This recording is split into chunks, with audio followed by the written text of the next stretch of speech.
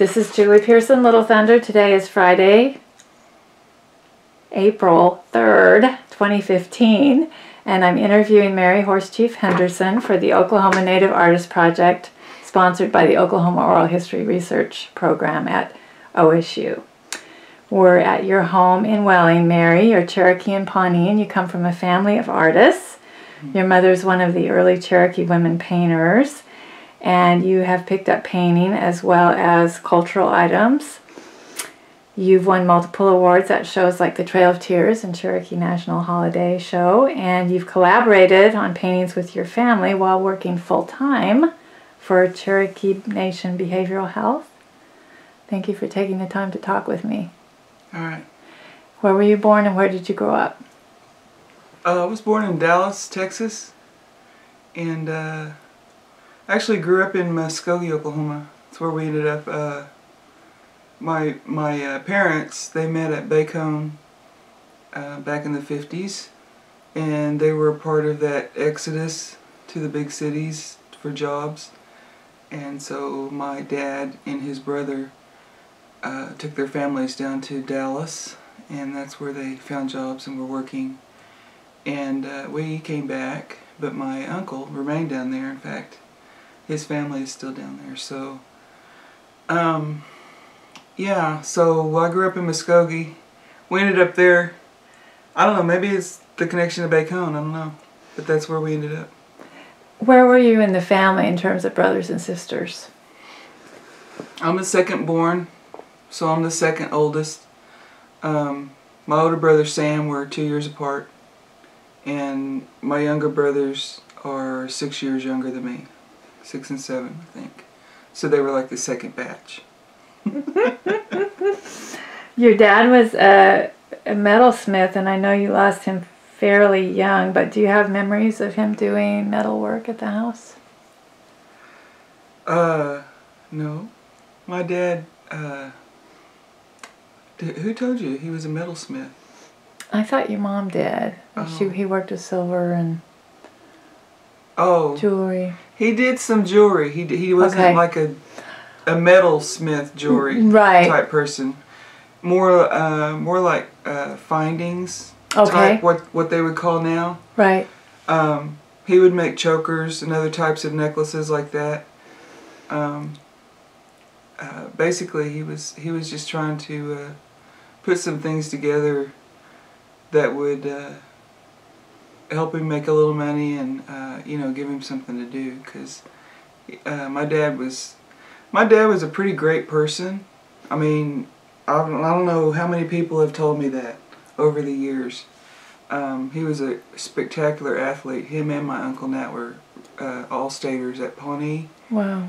And he went to Bacone to play football and basketball, which he did. And he would have been a coach. He was going to school to be a coach. But he had issues with alcohol, really bad enough that it killed him. You know, he died of cirrhosis of the liver at a very young age. He was 39. But yeah, he tried and tried over a period of years to stop, and there's a lot of different ways of doing that over the years that people have used, including arts and crafts and type things like that. So that was one of the things I think that he picked up that he liked doing. He would make, like I said, he would make chokers and necklaces and things that and sell them. Mm-hmm. And I think I might even have one or two of those left. I know my mom does, but mainly he was just a, like I said, a spectacular person that actually drew people to him. It's what it seemed like to me when people have come up and told me about him. A lot of charisma. I mean, I knew him because you know I was a little older than Dan and them, but yeah, he was a unique human being, I think. What are your memories of your mother working on art? Well, I remember as a little kid her drawing and painting.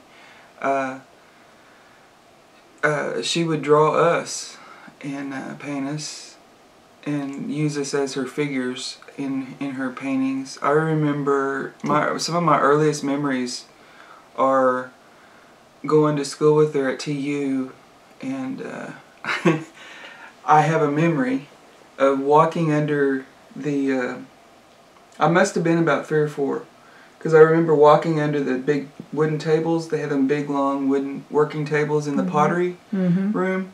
And I remember walking under those tables, and every now and then I would reach up and get something and look at it, and I would put it back. Can you imagine having a 3-year-old in the pottery room? Wow. Which is crazy. I don't know how old I was, but I imagine I was about that age. Because Mom was in school pretty much all the time when I was growing up. So, but I really liked it. I really liked going to school with her, and they say that I was a really good kid, so it was no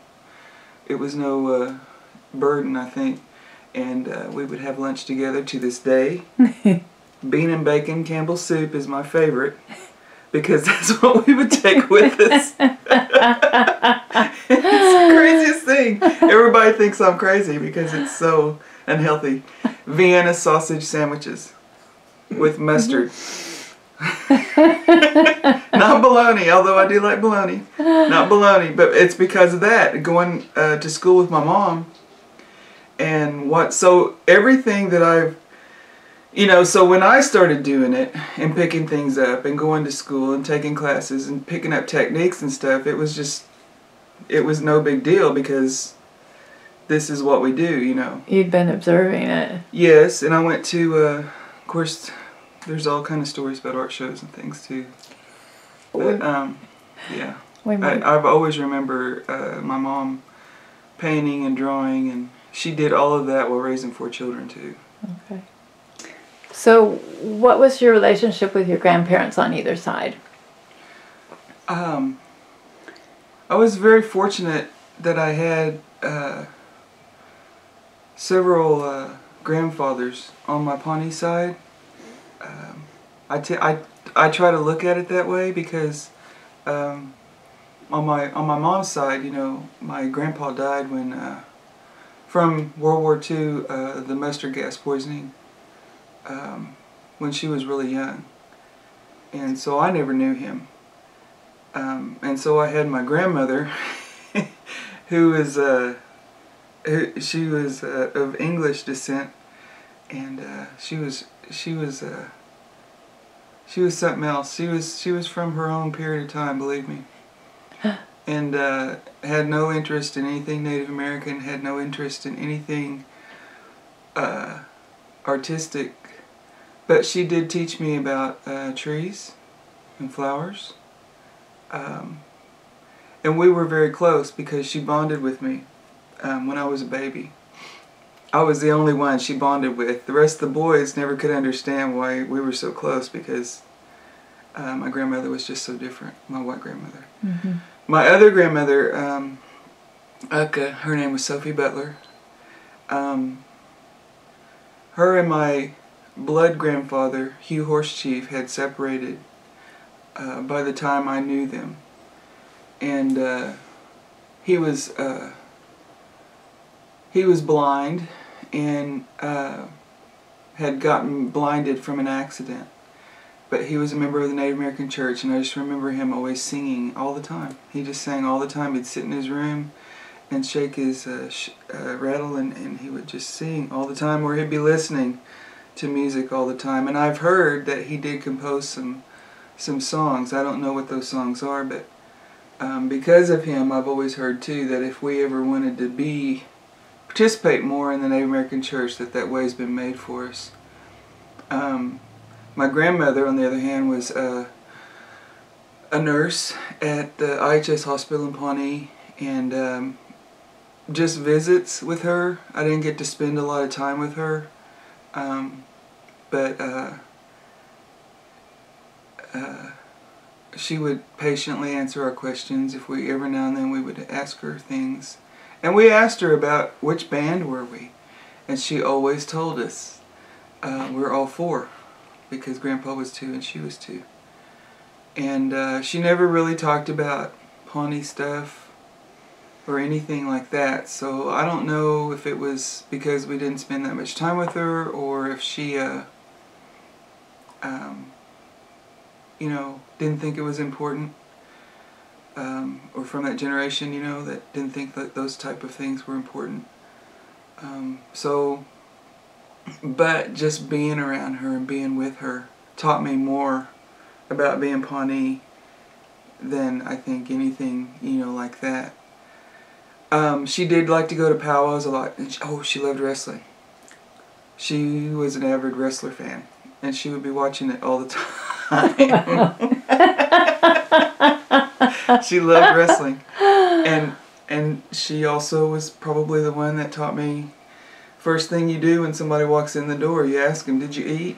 You know, and she always had brown beans on the stove, and she would cook. No matter what time of the day or night that we showed up at her house unannounced, it would be like, did you eat yet? And then she would commence to start cooking for us, and that's how, you know, my dad grew up. So my grandpa's, though, Hugh Horsechief was my blood grandpa. He used to call me Braids because he would hold my braids, and then he would teach us a couple of words, and he would always fan us off. He also taught me that. He would always fan us off every time we would come visit with cedar and fans, and he told me one time me and my cousin Ginger got scared because we thought there was a ghost in the house or something was bothering us. And he told me, and I don't know why, but I always remember it, and this is something that I've passed on to people, that you don't never have to be afraid. You know, that the Creator is always with you, and the Creator gave us these things to protect us with, and that if something's bothering you or you hear something, you tell them that they're not supposed to be here, and you call on the power of the Creator to make them go away, and they will. And so I've used that in my life, and I've talked to other people when they've gone through something similar like that. I said, well, that's what my grandpa always told me, and it's always worked for me, you know. Mm-hmm. There's, of course, a lot more to it than that, but, you know, he's the one that taught me how to fan somebody off, and I do that with my nieces and nephews.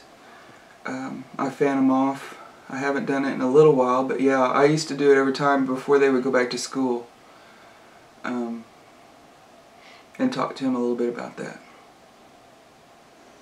So growing up in this kind of creative environment, what are some memories, early encounters with Native art that stand out for you?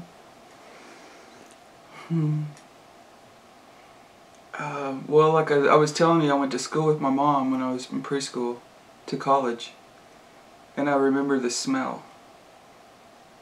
The smell of, you know, linseed oil and oils, and what an art room smells like, what a pottery studio smells like. I remember those smells and how wonderful I thought it was to have all of those supplies and things to just make stuff with. And the encouragement. I got a lot of really good encouragement. You know. So did you draw while you were there sometimes, or make something pot or something? Yeah, I made a pinch pot at TU, and they fired it for me, and they were very encouraging. I've always had nothing but encouragement, so I know I have friends that are in families that are way more I shouldn't say more dysfunctional, because we're pretty dysfunctional. I should say they never got any encouragement at all from their families. In fact, they were pretty much told, that's stupid, ugly, what are you doing? Or you can't do that. And so I've been very fortunate all my life. I was always encouraged by teachers, by other people, by other artists. So, as far as art, so my very first memories are even going to Philbrook and running through that museum outside the Indian Annual. Yeah. During the show. In the gardens. Yeah. And to this day I still have a favorite room in there, and a favorite painting. What is it? It's the Shepherdess. How cool. I love that painting. Yeah. I think I know which one it is. Yeah, it's absolutely beautiful. And my favorite room is the I don't know what they call it. It's the one with the glass floor. Right. It used to be a dancing room. Yeah. I love that room. And it had fountains. When I was a kid, the fountains actually worked. And it was just so wonderful. And it was on the other end of the museum too, so they always had the annual at the other end, and you know, all of the people and everything. So I could go over there and get some peace.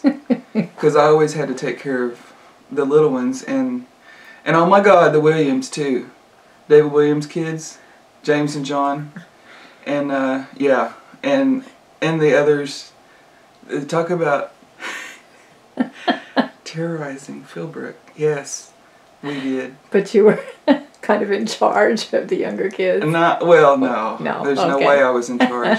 You couldn't be in charge. There was, I mean, yeah, I was older, and maybe me and my brother Sam were kind of intended to be in charge, but there's no being in charge of all of those kids. They're just, can you imagine? And then we would go back in there and steal cookies and punch and stuff, you know, because they would have the orders and things. Oh, neat. How about your art experiences in elementary school or middle school? Once again, I was very fortunate. I actually did go to Head Start because my mother taught Head Start. I did go to Head Start, so. And this was in Muskogee at that point. Yes, and even like at Franklin Elementary, I had an art teacher, Mrs. Boggs, and I found out when I was an adult that she was a relative, actually.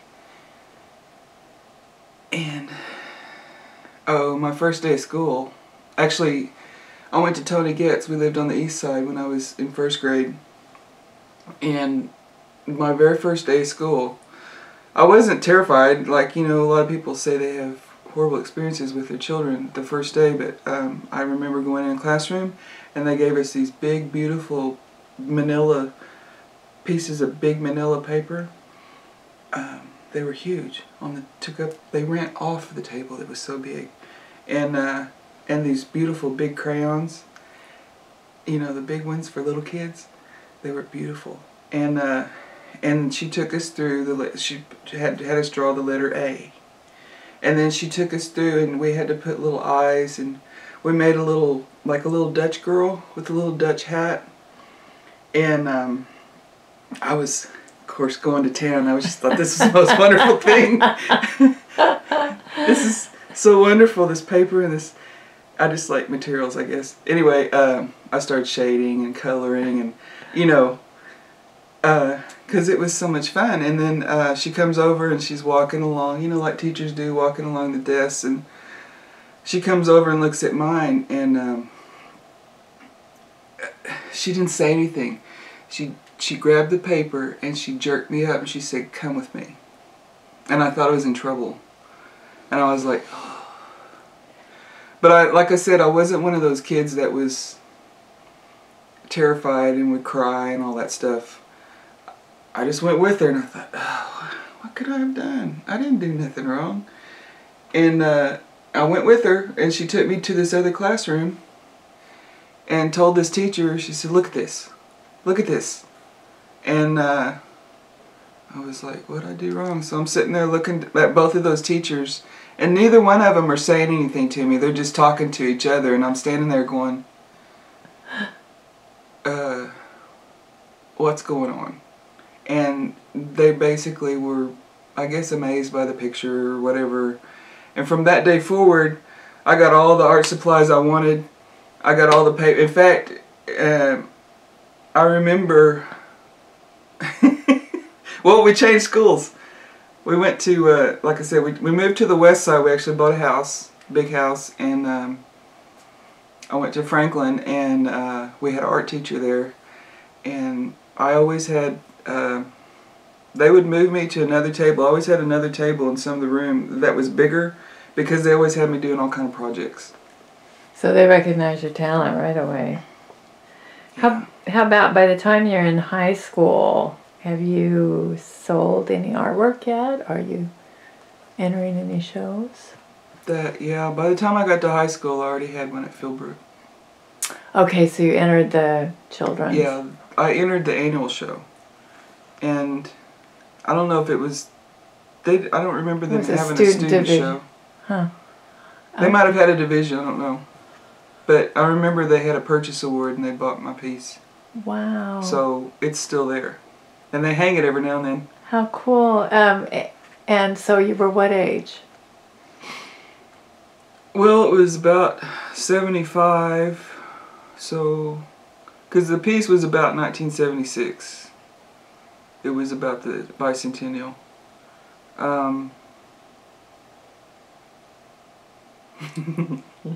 So I would have been about 14, Wow. 13 or 14, Right. something like that. Wow.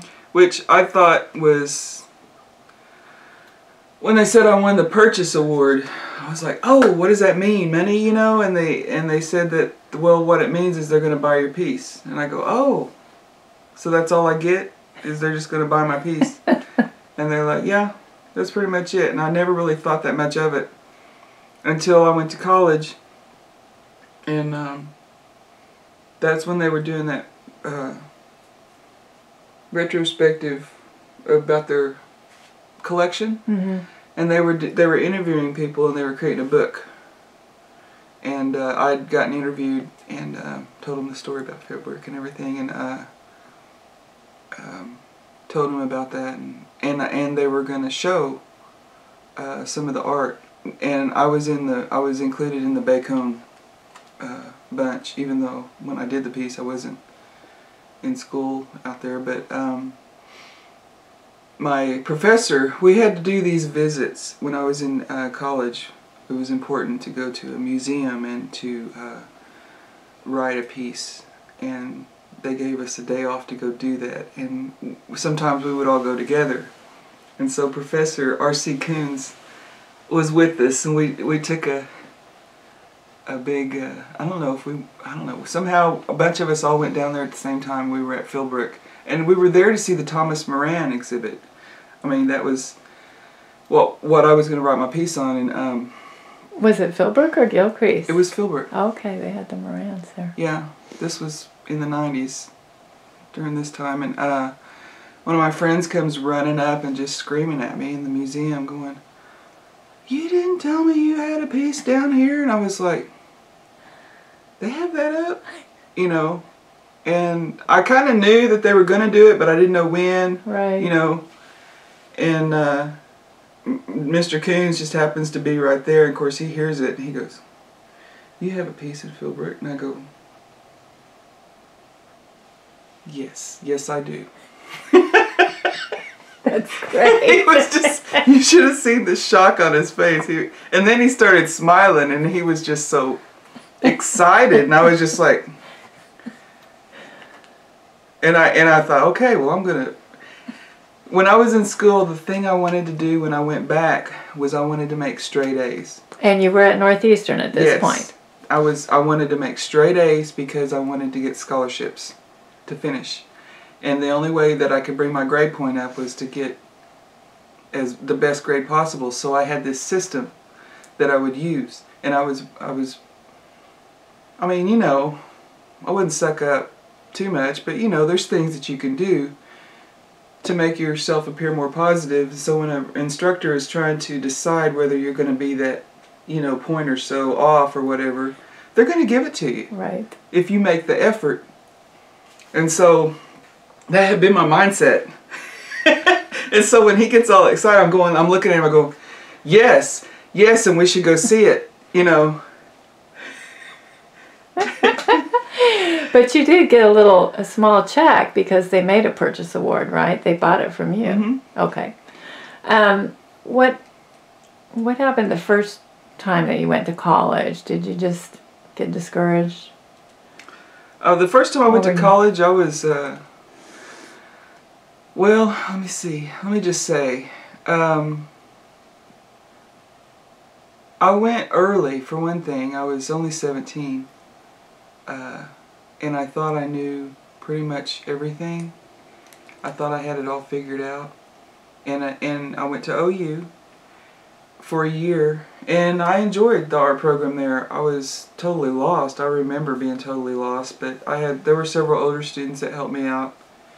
And and that way of their style at the time, and the style they were, even though I was taking basic classes, was totally foreign to anything that I had ever experienced. So I was just trying to make my way, you know, and explore it.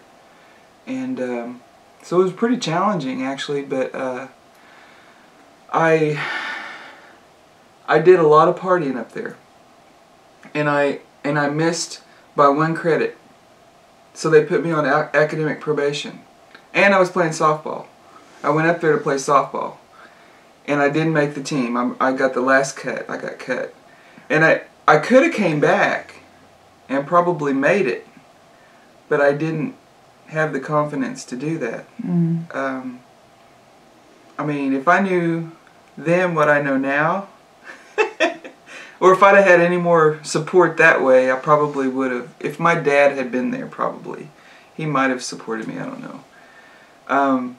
But I decided to leave there and go to Bacone and play ball there and go to school, which was the last place I wanted to go. And why? Well, it was back home, and at the time I just wanted to leave there. You know, that's what a lot of kids do. They just want to get out of town, get as far away as possible. And so I felt like I had failed when I went back there, but I made some good friendships there. And who was teaching at the time? Dick West. Okay, wow. Dick West was there. He was back and teaching a couple of classes. Of course, Ruthie, and I think Janet Smith was doing an internship there too. So I got to take some classes under Dick West.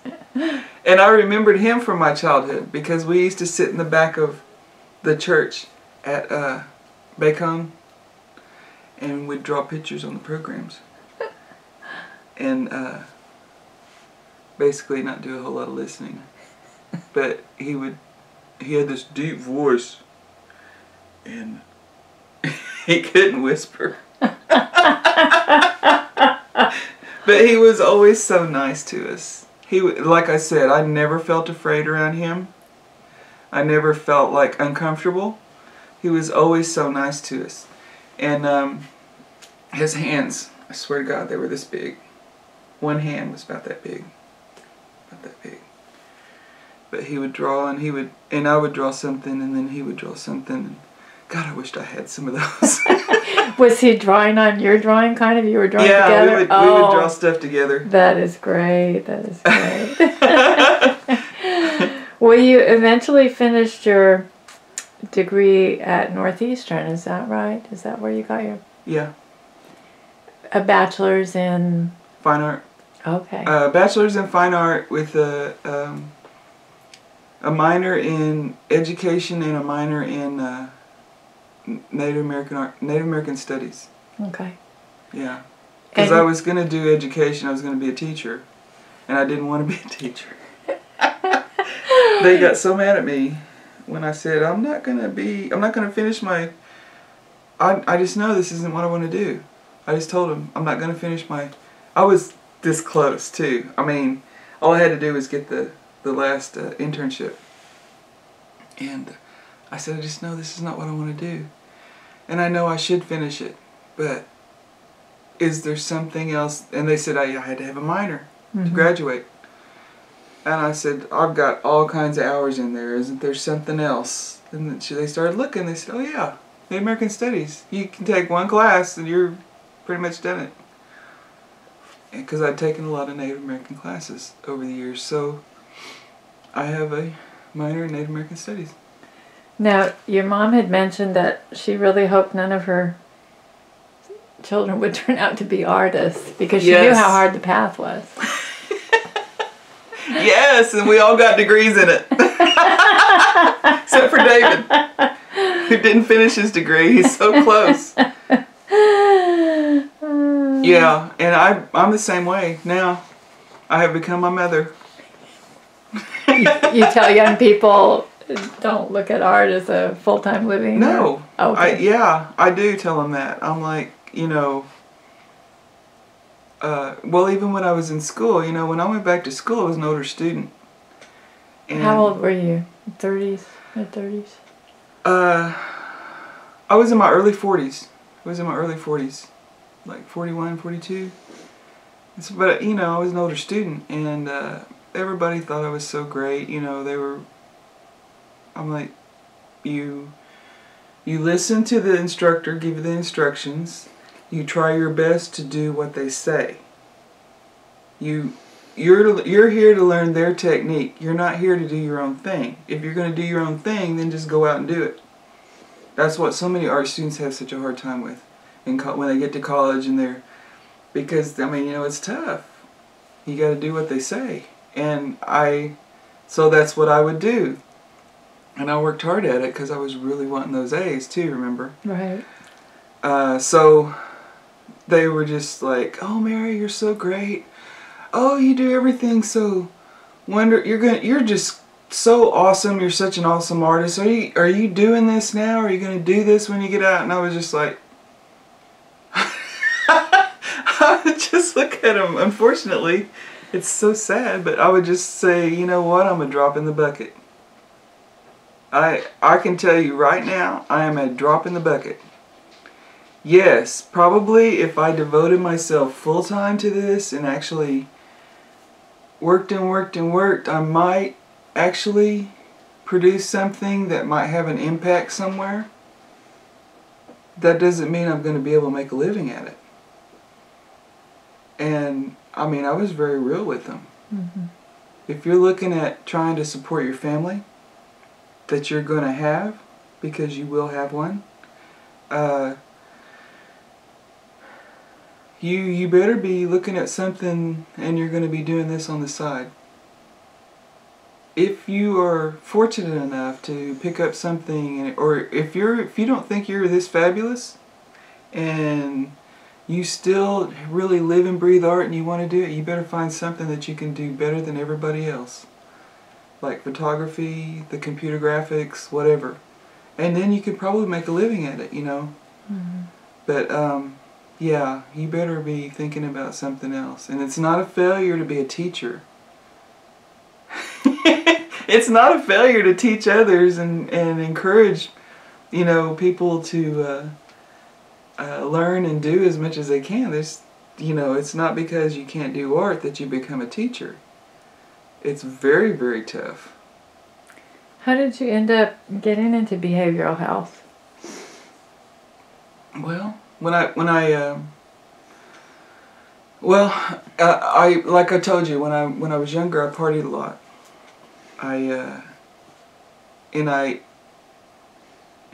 I developed an addiction to alcohol and drugs, to the point where I didn't think I could do anything. I dropped out of school, you know, and I couldn't really, I couldn't hold a job. I was horrible at like Burger King and Arby's type of things. I wasn't, no matter how hard I tried, I just really couldn't do that very well.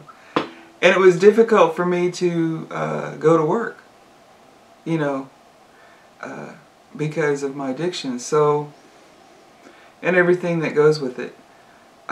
So what I did was I got sober in Muskogee, went to Monarch, and started trying to figure out what I wanted to do with my life, you know. And I started working there. Actually, they hired me, and I got recruited from there to go to this new treatment center called Jack Brown at the Cherokee Nation, and by Richard Allen and Sam and my husband Jim Henderson, who is a counselor, going to be a counselor there. So that's when I came to Tahlequah, and that was in 1989, and I went to work at Jack Brown, and at the treatment center there I was a technician and worked with the kids. And I was there for about 6 months when I got recruited to go to a new drug abuse prevention program, working with kids, and which I did. It was a grant. I did that, and I bounced from grant to grant to grant. Every time one would end, another one would appear. So I've been very fortunate. I really haven't had to search for work, but I've been recruited. But every time they would recruit me, they would say, we're going to give you all this money. You know, this is what your salary is going to be. And I would tell them, I've got to go back to school. I don't have time to do all this. And it was always these grants that had these massive amounts of things that they wanted you to do. It was just crazy how much they wanted you to do. And they're like, you're the only one that can do it. And I'm like, well, okay. And then once I got in there, I wouldn't get the pay because I didn't have the degree. Mm-hmm. So this happened to me about 3 or 4 times, and finally I just told them at the end of another grant, I said, I'm going back to school, you know. And so I did. And so I retired early and drew up my retirement and used that to go to school. It wasn't much, but I drew out some. And that was the mid-90s. So when I came back, when I got out of school, I was going to go get my master's. I went and visited TU, OU, and Arkansas and applied to all of them. And actually, oh God, I loved OU. Remember Mary Jo Watson? Mm. She gave me a tour, and we had met before. I had asked her to, or we were judges for some JOM art show. That's how we met, and we would just get so excited about Indian art, you know. And she gave me the most wonderful tour there, and they had just got a collection in too that hadn't all been identified. And so I got to go through there and help identify some pieces and that weren't signed and talk about them, and that was kind of cool. And she really wanted me to go to school there. She even took me downstairs and I got to see the Pollocks. Oh, wow. God, it was awesome. This big, giant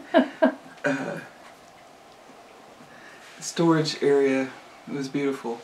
And I really wanted to go. But I was married and I was going to have a baby, and that wasn't going to happen. So I stayed here, and I did get a raise, got a job. I became a customer service rep for the Housing Authority, and I did that for a little while until the Housing Authority kind of fell apart and started laying people off. And when they started laying people off, I ended up being one of them. You know, you don't really need a customer service rep if you're going to lay people off. So I asked a friend of mine who had been in community work if he always wanted me to come work for him, and I said, well, you can't afford me. And I said, you know how you always want me to come work for you? Yeah, why don't we make that happen? And so he did. His name was Marvin Jones, and he brought me back over to from Housing Authority to the Nation, and he put me in charge, or he put me over, assigned me to the methamphetamine program. We were in the middle of a meth crisis, and we were trying to figure out what we could do to eradicate meth in 5 years in the Cherokee Nation. And so that set me on the path with the folks that I work with now, and that's when we started our community work, working with communities to help them build plans and training to take a look at their local conditions and data and build strategies that attack those. So it's much more than brochures and posters. Mm-hmm. But there's brochures and posters are still a part of it. But yeah, and so I've been doing that for, God, it seems like forever. And I'm going to continue to do it for a few more years, and then I'm going to do this.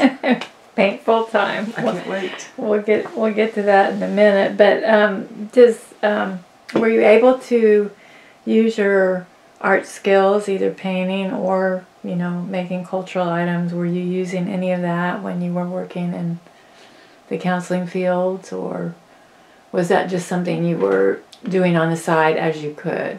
Oh yeah, I've been fortunate that I've been able to do stuff creatively with work for forever. I mean, when I got recruited, when I was at Jack Brown, I would work with the kids and do beadwork and stuff with them too, and a little bit of art therapy. I know enough about art therapy that you know, you have to be qualified to do it, but we would do a little bit of stuff. And then when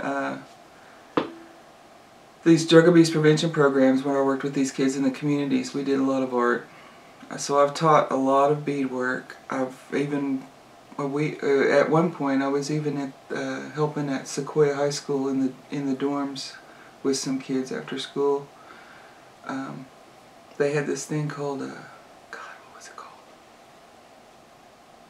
Where they would have an elder come in and work with them, and that was Betty Smith, who's a national treasure, and I would do beadwork with them. And so now, in the prevention that I'm doing now, it's more of a science. There's a lot of creativity that goes in with developing strategies that's going to affect a local condition. Like, for instance, we're developing a public information campaign for Cherokee County and for Wagner County. And our Cherokee County public information campaign, it's to address binge drinking. And we're going to use Bigfoot as our spokesperson. Like Smokey the Bear. Yeah, good idea. And there's a lot of materials that we've had to go through to try to develop the messages. You know, we know that a poster is not going to make somebody stop binge drinking. We know that. But it's just a little part of an overall plan, you know. With a bunch of strategies all together, maybe we can start affecting some change. And it takes a while. It takes sometimes it takes a long time. Sometimes these changes can happen pretty quickly, like with policies and stuff. But so we're coupling this with policy and enforcement and some other things, and so we're kind of excited about Bigfoot, and we're going to throw in the NDUI program too. So there's always opportunities to make posters and just to come up with ideas. Right, right. Now, you taught a couple of moccasin workshops, I thought, for the Heritage Center, or was it? I did. Okay. I did that with the Heritage Center, and then here lately I've been doing a lot of them with cultural tourism, Cherokee Nation cultural tourism. What was the biggest challenge the first time you taught a workshop? Wow, the first time. I don't remember the first time. You've been doing it so long. Well, are you able to use it to kind of advance your own work too? Or? It's probably the biggest challenge is trying to meet people where they're at, you know, and then develop a way or a language or somehow to get them to the end point, you know. So I mean, that's what teaching is all about, is translating the material so that they get an understanding and actually get the end result that they want, hopefully. And I don't know, have you ever made a basket? Okay, well, you should make a basket. Yeah, you should make a turkey basket. Next time you get a chance, you need to do that, because that's it. That's one of the examples I use. Most people that take my class have done that. Baskets is big around here. So your first basket that you make doesn't usually turn out the way you envision it, you know, because it's hard to make them, you know, symmetrical. They'll be kind of, you know, there's things wrong with it. The first basket. And the next one you make, you correct some of that stuff. And the next one you correct, you know, and eventually, if you work at it and you have enough interest or you like it even, you can probably make some pretty nice stuff, but it takes a little practice, you know, and effort. And so I tell people when they take my class, I said, we're going to be working on this for about 4 hours, and normally everybody will maybe finish one moccasin. And not because everybody's slow, but because we're gonna learn the process, and then you're gonna have this little bit of time to do it. And the hardest part is a lot of people take the class and they've never tied a knot before, you know, and or threaded a needle. So you know, we have to go from that. Or with some people that actually make things, they will finish both of them. I usually have one in every class, usually. They'll finish two. Yeah, that'll finish both of them. They may not fit them perfectly, that they might have to make adjustments to them, but I think at one time, my friend made them, actually. One of the last classes, she finished both of them, and they fit her perfectly. They looked good. That's great. Yeah.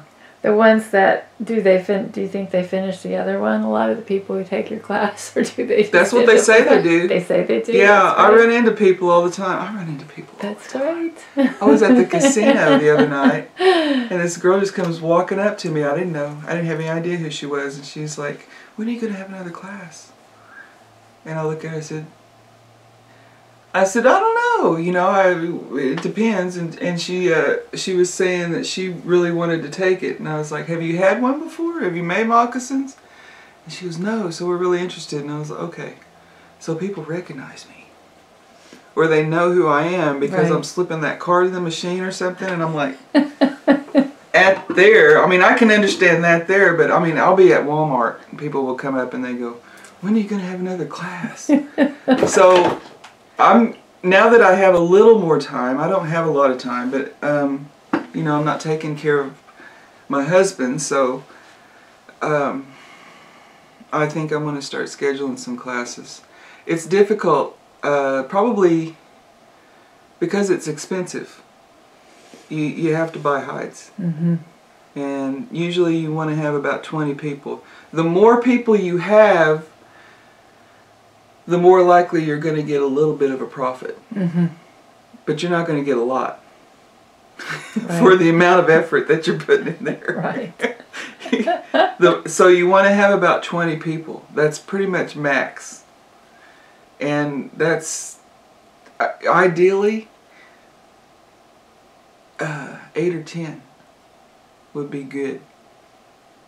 But I've gotten to where they just pack them in there now. One time I did 35, and I was just like, we can't do this anymore. You guys are killing me. That's too many. You know, I'm not whining because it's hard on me. I'm whining because they're not getting the individual attention that they need. You know. Right. So I started developing I've got handouts that has instructions step by step. So I did that the first time. One time I did photographs that I'd taken at Smithsonian. I had to go up there, visit my friend. You didn't go on a fellowship, did you? Did you just go for a trip? Okay, great.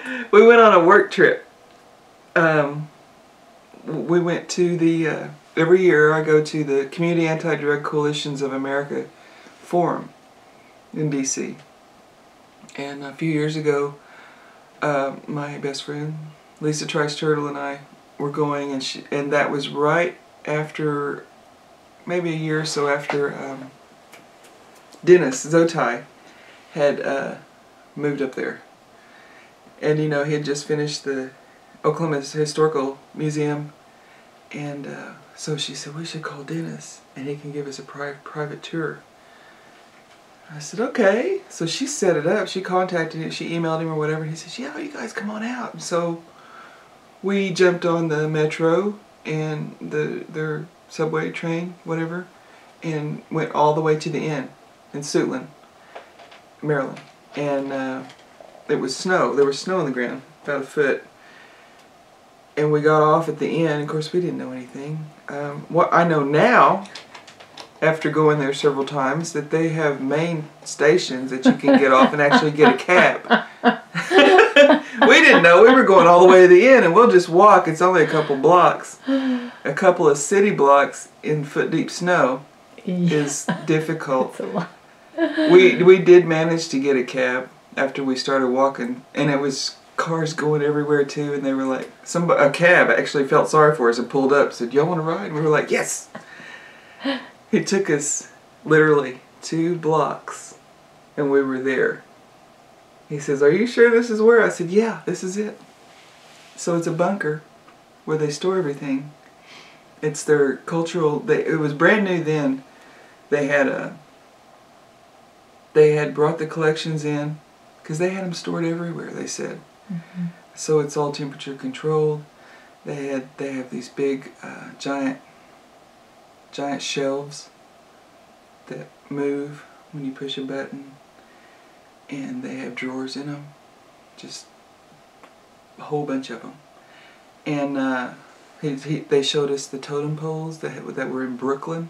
They've been stored in an old warehouse in Brooklyn, and that they brought them in, and the seal jackets, and it was just wonderful. And and the repatriation room, and you know, where tribes can come in and they can do what they need to do with the bundles, and it was just so neat. And they were where they restore things and clean things and all the equipment. And so and at the time they were cleaning Geronimo's robe. It was a robe that he had, which was kind of cool. And so he took me. He knew directly what we wanted to see. We wanted to see all the Cherokee stuff, and he said, "Then I'm gonna take you over. We're gonna see the Pawnee stuff." You know, because he's Pawnee too. And I said, "Okay," but I wanted to see the moccasins. I wanted to see anything anyway. And he explained to us that they have everything set up where, you know, known enemies aren't like right next to each other. That's cool. The artifacts, the things that they're so they'll be with. They've got everything set up that way. So so it's you know, to create more of a peaceful environment too there. So it's not just you know, temperature control and all of that, but they really thought that stuff out, and they let us touch everything. You know, I said, "Well, you need to give me some gloves or something," you know, and he said, "This is our stuff." They said, this is so the attitude has changed even. This is ours, you know. This is the people's, and so what you're doing here is what we want people to come and look and examine. So, were there any surprises with the Cherokee moccasins or the Pawnee? I didn't get to look a whole lot at the Pawnee stuff. They didn't have. Well, and I was surprised that they didn't have more. There were several jackets, you know, for the Cherokees, which were really cool. Several deer jackets, and it was really cool to see the handmade buttons and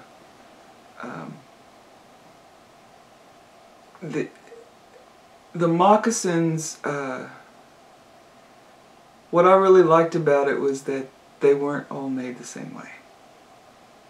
You know, they were obviously made by different people, of course. Everybody had their own way of kind of doing stuff. Some of them were so stiff, you know, of course I couldn't turn them inside out or anything. And some of them had soles that were put on after.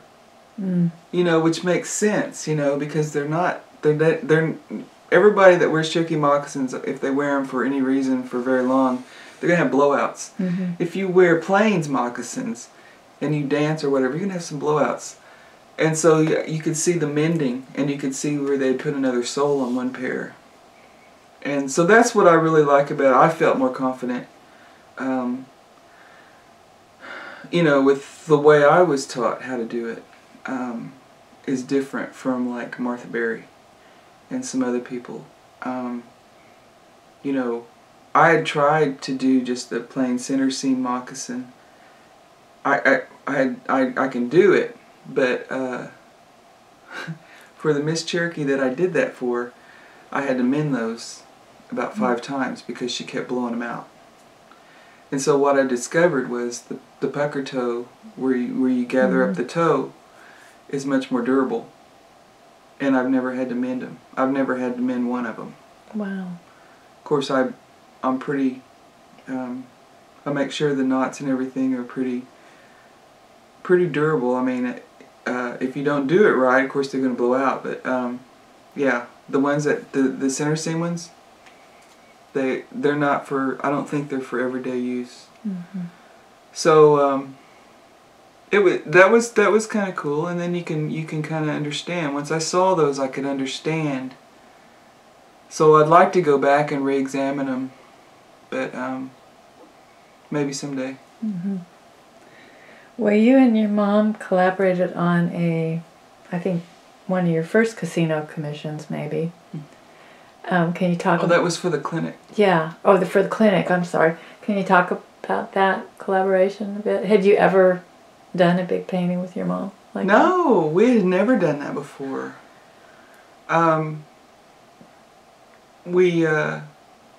It just kind of happened because, well, I don't really know. Let me think about it. They had this call for art, and I wanted my mom to be a part of it. For one thing, one of the ideas that I had was it was going to include one of our relatives at the seminary, and a depiction of a Cherokee. And some of it had a lot to do with, it was our great-great-grandfather, John Thompson, the letters and all of that. And so, and they were big. They were really big pieces. So, when we were talking about it, I just told her, I said, we need to all work together on this. That way we can get it done. Otherwise, we'll never get it done. Were they 8 by 12 or? God, I don't remember. They were huge. They're big, really big. And so we did all work together. In fact, I think Daniel's the one that stretched them, and of course we all gessoed them and stuff, and we worked on the designs. I think, we all worked on the designs and the research and everything. We had a little bit longer to do that with, but they turned out really nice. That was the first time I'd ever worked in oil. Wow. We did one in oil and a couple of them in acrylic, and I look at that painting now and I think, that person that did that in oil I did it like I was painting in acrylic. Wow. So it's very brushy, and there's a lot of but that's where I was at the time. I like it. It's all right. I personally never actually get to the point where I can do what I see up here. It just kind of develops, and then it ends up being something. Now, recently you answered a call, I think, and for the clinic at Stillwell. Is that what you told me? You ended up doing a piece. What did you do for them? The Story of the Strawberries. They called us last month, and Elizabeth Toombs called us and said that they had already done a family collaboration with another family at another clinic, and I think that was the Kingfisher family. And would we be interested? And in fact, I think she called Mom first, and Mom told her that she needed to talk to me. So I talked to her, because Daniel and I both have worked with Elizabeth, so we both know her and everything. But when she proposed it, but she said we only got like a month. But the sizes, they were only 16 by 20s, so they're not very big. And I said, that's no problem. We'll get it done. Yeah, we'd like to do it. And it just seemed like all hell broke loose after that. We had to go to Dallas one weekend. We were trying to. I wanted all of my brothers to be a part of this. David doesn't paint, but my other brother Sam, and both of us work, and it's right in the middle of track season. He's a track coach, and it's just. So you took a canvas down there? No. To at Dallas, that point, or? we hadn't even met and talked about it. Okay, gotcha. We had talked on the phone a couple of times, but we were all going to get together that weekend and, you know, work out some sketches and actually communicate with each other on who was going to do what. We hadn't even done that. And we were, and then all of a sudden my uncle died and we had to go down to Dallas. Mm. And all of us went, and except for Sam. Sam had to work. And Daniel drew out those sketches. I told him, I said, just do it. Let's don't, it's going to take us forever if we wait. Mm-hmm. Just do it. And so he was right in the back seat, and he drew out those sketches. And when we were in that Dallas traffic, oh my God, that horrible traffic. Wow. And then we stopped, and he showed them to me. I said, oh, those will work. Those will work, yeah. Let's do it. And then Mom said, I can fix canvases. I said, okay, we'll do that. When you get back, I said, when I get back to work, and I said, I'll pick mine up sometime. That's when we also decided that we would all be working on separate canvases. And so, the last collaboration that we did, the big ones, we actually did all of us work on different pieces of each camp. I did have one that I did most of it on. I designed all of them, but the one that has the chunky player on it, I did almost all of that.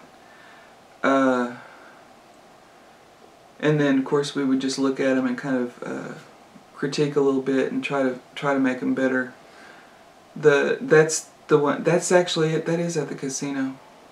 We did do another collaboration at the casino at the Hard Rock. At the Hard Rock. Yes, Daniel did the one with the turkey that's in a boardroom somewhere, and Mom helped with the story of the first fire. She beaded the spider. Oh. There's a spider about this big in the middle of it, and I did the design. There's an owl flying, because you know owl said I'll go get it. It was unsuccessful, and then there's a big medicine wheel in it, one of those southeastern ones, and I think it's got some copper leaf. I was doing a lot of copper leaf at the time on it. Of course, the water. Daniel did the fish, and I did the tree. But yeah, we all worked on that. And would you didn't work on site or anything, you were just like... Yeah, we did all of that. Oh, you did? Okay, site. That's what I was in my wondering. old studio. Oh, okay. Because we had room in there. Okay, great. Yeah, we all did. I think Mom actually did take that one canvas and bead on it first. So, your main focus, though, when you're painting now, it's pretty much acrylics when you get your choice of media. Is that right? Now it's oils. I love oils. Okay, that's interesting. I know. Great. I do like acrylics, and I like watercolor too. Pastels. I mean, I kind of like a lot of different mediums. I guess it just kind of depends on what you're gonna say and do. I like acrylics because you can paint really fast. You know, because they dry fast and stuff. And for the style, like for instance for that style that I did with the triptych, you know, you can paint really fast, it dries fast, it's going to give you the impact, you know. The thing I don't like about them is I'm not getting a true color, because it's always going to dry darker or different for some reason. And that's what I love about oils, is the color, the trueness of the color and the shininess and all the different things you can do with it. Daniel and Mom is the one that taught me into doing them. I use water-based oils and water mixable oil painting mediums, and I don't do the old school stuff, but I really like them. Do you do preliminary sketching directly on your canvas, or do you do studies first and then? It depends. Ideally, yeah, I'd like to do it directly on the canvas. If I'm going to do something really quickly, I can do that. If it's something that I'm, pretty familiar with, I could do that. Hardly ever happens. Usually, I'm going to have to do some research and some sketches and maybe even some little studies that end up, I think they're a painting, but they end up just being a study for something else that's going to be bigger. Yeah, I was taught by Dick West. Right. He would take my sketches and just go, this is too long, that's too short, blah, blah, blah, and just start going all over it. Just tearing the paper, just with his big old hands. I remember the first time he did that, I was just like, wow, kid gloves are off now. We're not in Sunday school no more, And he handed it back to me. And I just looked at him. I said, I'm going to have to do this over, aren't I? He goes, yeah. I said, okay. So I was taught, you get that sketch and you get it right, and your anatomy better be correct. And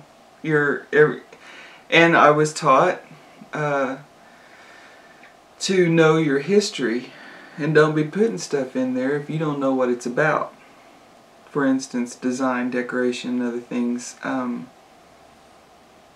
The leaves on the strawberries, we looked at so many pictures. Not that we spent a lot of time with it, but I was taught you make it correct because somebody's going to see that and they're going to say, that's not right. This is stuff that, wild strawberries. This stuff may collect dust and, be in a storage room and, get rained on or whatever, or it might last for centuries. You don't know. More than likely it's going to outlive you, so, what are you going to leave behind? And it's important with Native American art, I think. How about titles? How important are they to you as a painter? I don't really care. Do you title your paintings? Or yes, I title them. I don't, like I said, I don't put a big emphasis on them. Now the strawberries paintings, Daniel, I didn't even put a title on mine when I took it down there. Daniel had a title on his called Strawberry Fields. And so on my invoices I put Strawberry Fields 2, Strawberry Fields 3.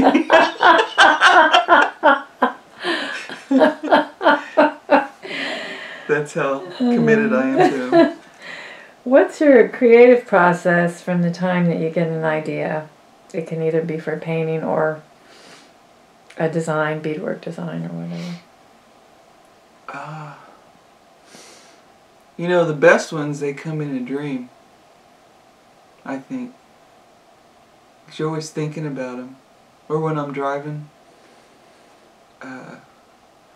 But yeah, the best ones come in a dream usually. That one did. That one's about the ravages of addiction. I think that's what it's called, is addiction. I had that show. I did my what do you call it? All art students have to do a show. I did that. Yeah. All seniors have to do that. Your senior capstone project. Yes, my capstone. I did my capstone during the American Indian Symposium in the UC, in the Morgan room, or one of them, and I told them before that, everybody had always just done them down at the library. They set up some easels and threw some pictures up, had some punch. And I said, man, if you're going to do a show, you need to have an audience and and make some sales. And so they didn't have a gallery back then. They got a gallery now downtown, which is wonderful, actually. And so I knew Phyllis Fife, and at the time she was over the symposium, and she was all for it. She was like, yeah, let's do a show. And so I pretty much sold just about everything. But I had that one up, and the reason I brought that up was because so many people and so many kids, you know, because a lot of schools bring kids through, you know, that symposium. They'd all get up there, and I got so many comments. I mean, some of them would just come in and they were just like, yes, that's what it's like. Yes. Yes, because so many... But, you know, you just think about it. Everybody knows somebody that's been affected by alcohol. And I think I got pretty close with this one as far as what it's like, and people could relate to it. So right, and we're going to look at that here in a moment. Yeah, it's a very powerful triptych. So what has been a fork in the road in your art career where you sort of, in your art production, where you sort of went one way and you could have gone another? Kind of fork in the road moment. You might have mentioned it, but... Well, like I said, I was all set to go to get my master's.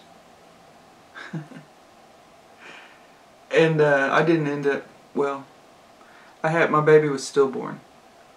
And so I don't have any children. I have 7 nieces and nephews, but I don't have any children of my own. And I had to go through that as far as like what the process of grief and all of those things, and come out on the end and decide whether or not I wanted to go to school or if I wanted to start my life. And my husband was several years older than me, and he really wanted to buy a house. And myself, I was I'm one of those people that didn't really care. I mean, I'm very grateful now that I have a house. You know, but at the time I was just like, I don't really care. But it was important to him, and I knew that I was getting these offers, and so I was going to be able to make the money that I'd always wanted. It's my little cat. She's decided to play. I'm sorry. So I wanted, it was, you know, start my life, house, or go to school. And, you know, if I went to school, how is it going to benefit me? So what's been a really high point of your art production so far? A high point? Oh, but we were talking about the forks. The forks, yeah. Maybe we didn't finish that thought. Yeah. I don't know if I even got to it. You mentioned the 3 choices. Right. Yeah. The reason I didn't go to TU is because I couldn't get anybody to meet with me. I'd set up an appointment. I went over there and nobody was there. So I walked around the school and saw what I really wanted to see was the graduate student areas. You know, what were you going to get for the amount of money? And, you know, normally they're just like little curtained off areas. And I didn't even see anything.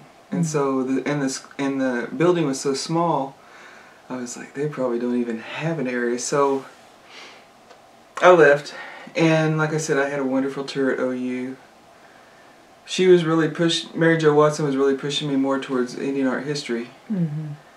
But and I really wanted to explore more painting, which, you know, could have anyway.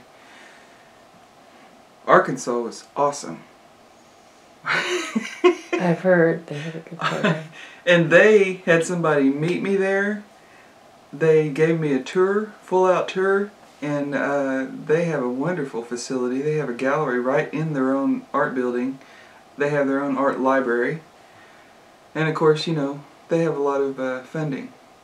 And they actually showed me an area, a little space about the size of this area right here, which was way bigger than any space that I'd seen before, because usually it's like, I'm talking small. And they took me over to the financial aid building and offered me a scholarship that isn't advertised. So I was going to get a full ride. Wow.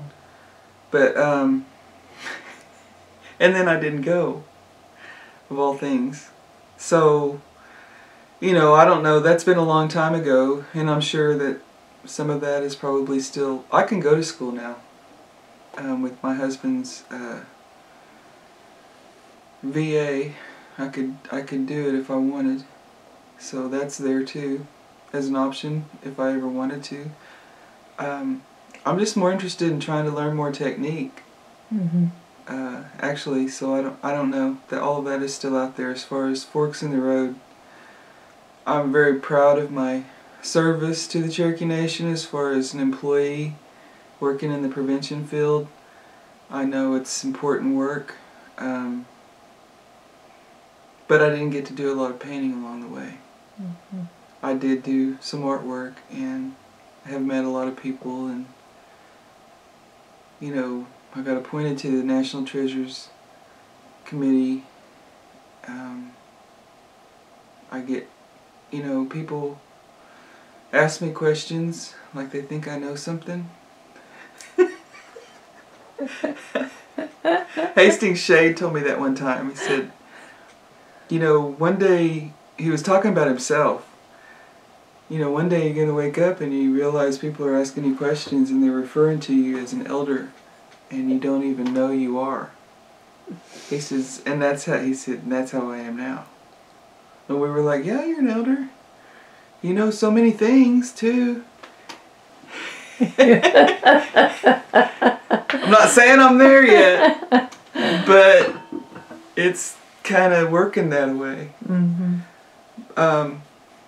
But it's nice as far as, you know, being able to have some input on things. Right, right. So that's about as far as my fork, that's about as far as I've gotten in the present time.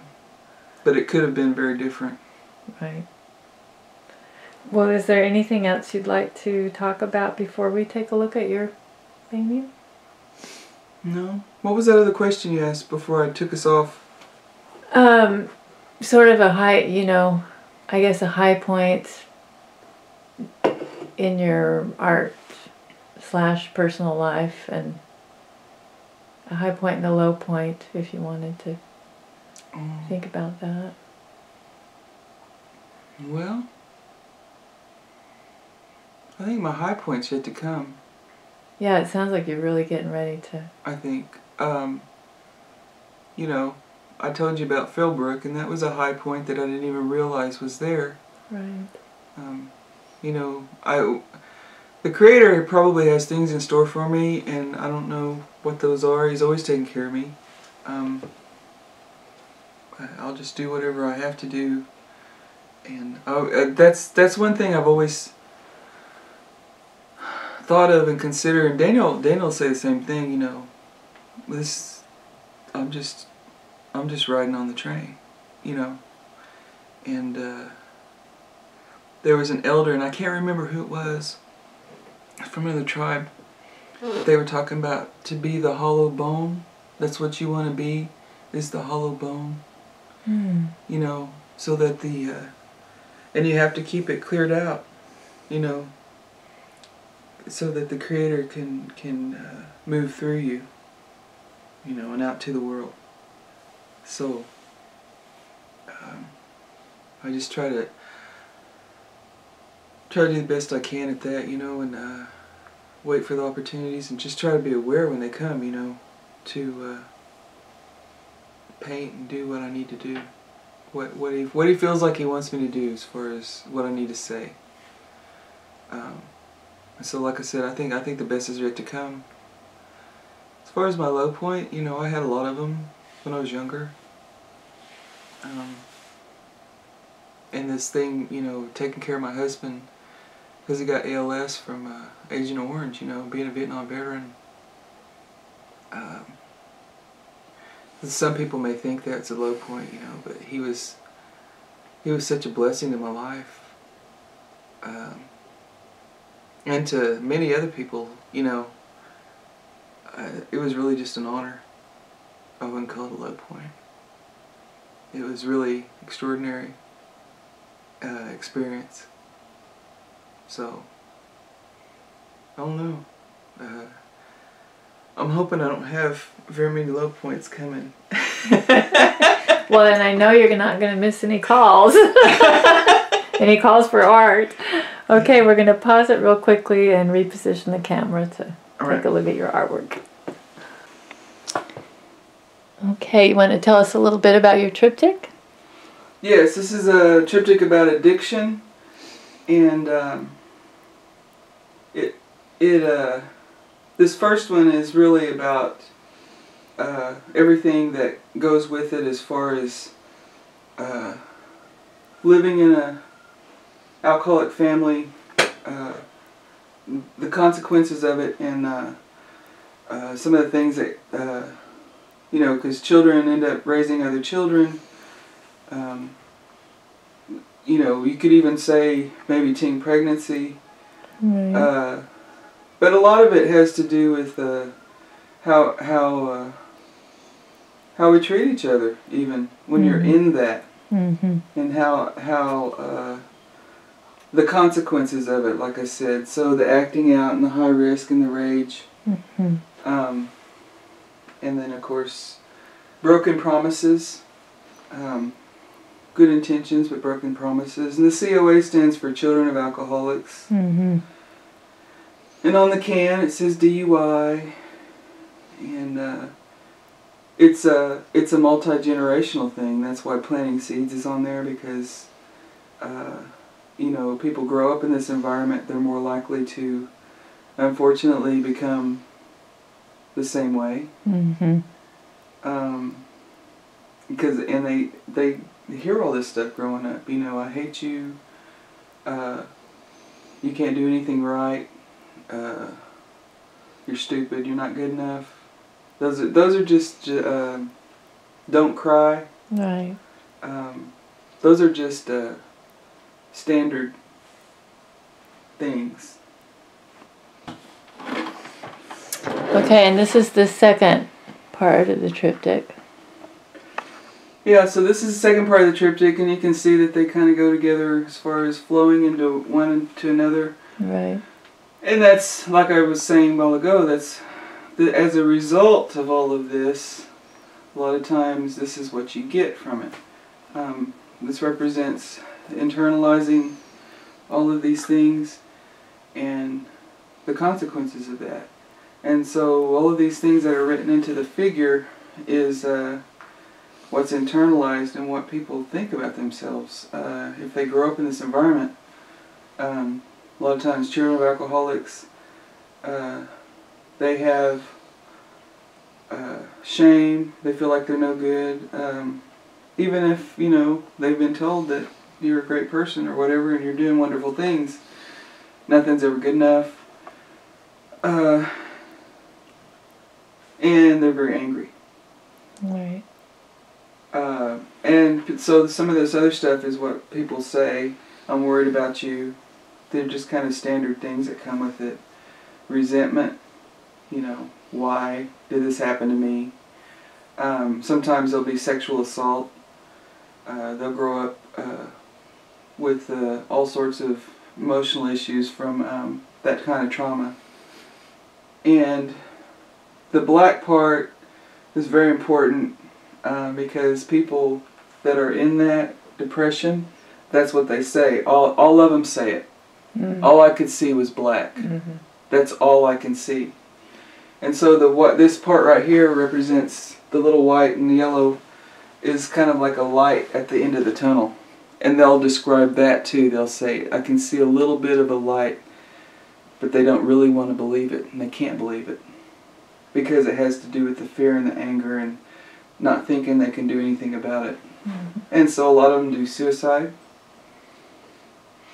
They disintegrate, they develop depression, and they isolate. And so that's why we've got this person sitting up here isolated. I can see why students would relate so strongly to this too. All right, and this is the last one of the triptych.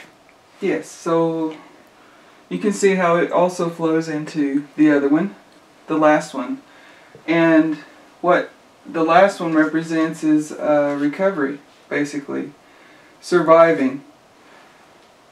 So if a person makes it through all of this, and they live and they don't commit suicide, and they actually get some help and work through those things, this is what can happen.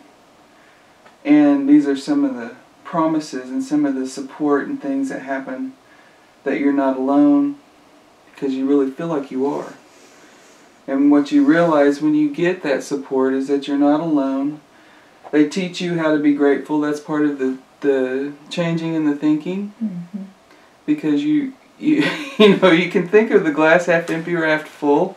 So they teach you that, you know, about, and part of that is about gratitude. The easiest way to get to a positive thought is through gratitude, and you got to think about it, because sometimes we like to dwell in our feeling sorry for ourselves, but that's also where the healing starts, and being able to celebrate and feeling blessed, and where the miracles start to happen. And so the hand goes through from the person and it's holding like a little lamp. And so that's like the symbol of hope. Right. And the butterfly for renewal. Cool. Well, this one, I like it, and you know, people like it because it does look like a cool blanket, right? It does. It would be great design. It's actually a study, a color study that I did for school. And it was a culmination of all of the study about, we had to do all these color wheels. Oh my God, we had to create, I bet I created 3 or 4 different kinds of color wheels, and then value charts. And then we, of course, did still lifes and some other things to learn about color, and it really opened my eyes to color and how many colors. Like, I can't look at that white wall without seeing all the colors in it. Wow. As a result of all of that, R.C. Coons taught me all of that, because he's awesome that way. They honored him. He's one of the Millennium teachers for NSU. But he taught me all of that. And so what this is a study on complementary colors. So if you look at a medicine wheel, and I have one. I'm going to mess up your movie, but... No, that's okay. Got a medicine wheel right here. Yep, go ahead and show that too. If you look at a medicine wheel... Color wheel. A color wheel. If you look at a color wheel... Which is its own, I guess, medicine wheel. Yeah. It was working on me, believe me. You got your primary colors, your yellow, blue, and red. Those are primary. Illustrated down here. You also have your secondaries, which are in between those. So we've got green and purple and orange. Those are secondary, what they call secondary. And then there's tertiary, and that's the rest of them. Okay? Well, if you look at the wheel, and this is why I still have this wheel out here, because I haven't memorized all of them. I do kind of know them. What they call the primary color always has a complementary color. And so the primary color yellow, the complementary color of that is purple. Same thing with red, the complementary is green. You wouldn't think that, but that's what, if you really want to bring out a color, you add its complementary right next to it. And I still do that when I paint. If I want to pull something out, I add the complementary. And that's how it is with, and so it's directly opposite the wheel. That's why I got it out. Okay, so That's great. What you got here, and I'm in the light, like here's a blue, and the complementary of blue is orange. Orange is right next to it. And it's kind of difficult to do because you're putting lines down, right? And so I've got yellow and blue, I've got red and green, and there's different values here, but we've got the purple and the yellow and the red and the green again, and the red and the green, and then there's orange, which is also kind of a really warm color. And so these are all right next to each other. And it, you know, just the softness of the lines, and you know, it looks like I did it really fabric. brushy. It looks like a blanket. I did it really brushy, and I was we were supposed to make those lines really straight and perfect. Oh, it looks. And I didn't do that because I wanted to do it really fast, and I didn't make them straight and perfect because I can't do a straight line. This is one of my fallacies. I cannot paint a straight. It's very hard. My mom's real good at it. I can't do it. But it works so much better like this. Actually. So that's why I didn't do it. But Mr. Coon said it's fine because you did the whole thing that way. If you tried to make some of it straight, and then it wouldn't work. He said, but he came and looked at it, and he goes, I said, I'm finished. He came and looked at it, and he goes, okay. I said, I'm done. You're not going to make me redo anything because I thought he was going to? And everybody just looked at him like.